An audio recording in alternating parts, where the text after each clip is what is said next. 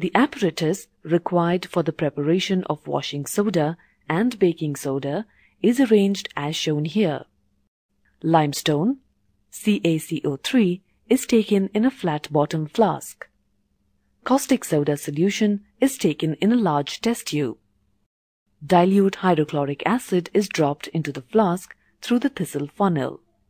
Limestone and dilute hydrochloric acid react to generate carbon dioxide gas. Carbon dioxide gas is passed through water to remove the unreacted hydrochloric acid.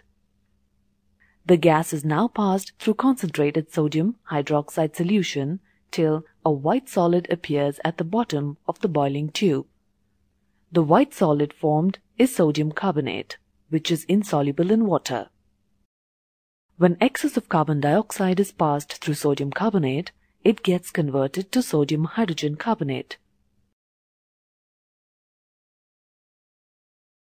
Sodium hydrogen carbonate, being sparingly soluble in water, can be filtered off to separate it from water.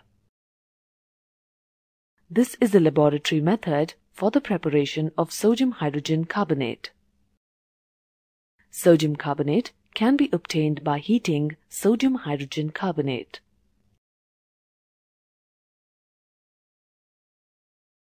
Sodium carbonate so formed is dissolved in hot water and heated to crystallization point.